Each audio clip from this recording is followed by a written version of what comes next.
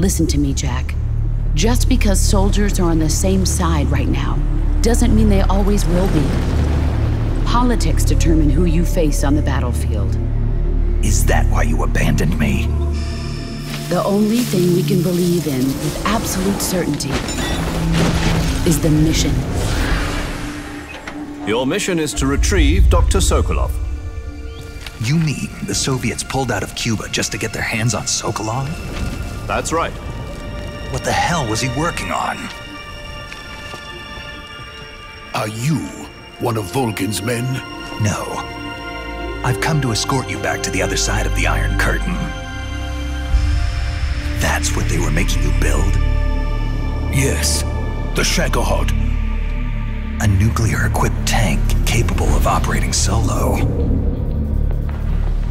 If it is completed and the Colonel gets his hands on it, it will mean the end of the Cold War. And then the Age of Fear will truly begin. A world war.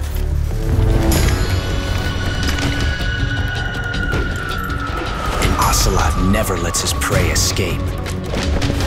Sokolov was being guarded by the KGB and hunted by GRU? Snake, it sounds like this could be even hotter than Cuba. I'm defecting to the Soviet Union.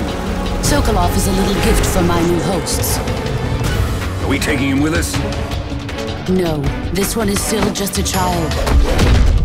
He has not yet found an emotion to carry into battle.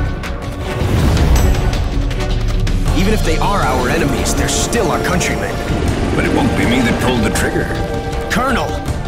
It'll be our friend, the American defector.